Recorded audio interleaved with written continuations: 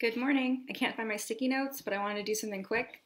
So on Monday, I was trying to meditate and I was having the hardest time. I kept comparing myself to others, how other people meditate for longer times than me, how they'd always brag about different things that they would have going on, and I don't have that.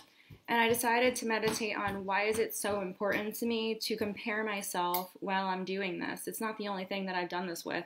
Why must I compare myself to someone else every time I'm doing something? Well, it turns out it's something I do to keep myself safe. It's something I do to motivate myself. Is it really motivating? Not at all. I've found with writing in general, if I do like a pep talk in the mirror before I do it, I get it done way faster, maybe 4 times faster, 10 times faster.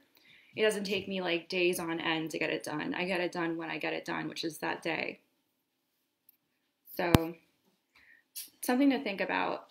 We hate to get triggered by things. This is something that I saw posted by the holistic psychologist, and it reminded me of when I was meditating on Monday. When you get triggered by something, try to explore it. See where it takes you. Try to understand, why does this bother me? There's a survival tactic that you're still using that's not useful anymore. Comparing myself to other people, it's not motivating me anymore, and it's not keeping me safe from anything. Because before, I used to do it so that my mom couldn't get mad at me and give me a hard time with my day in some form.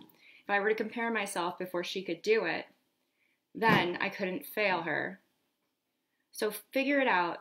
If something bothers you today, ask yourself, why does this bother me so much? And why do I want to go to this area of running away from it maybe? And where can I go from there? It's an opportunity to grow when you get triggered. So take it. Have a great day, ladies.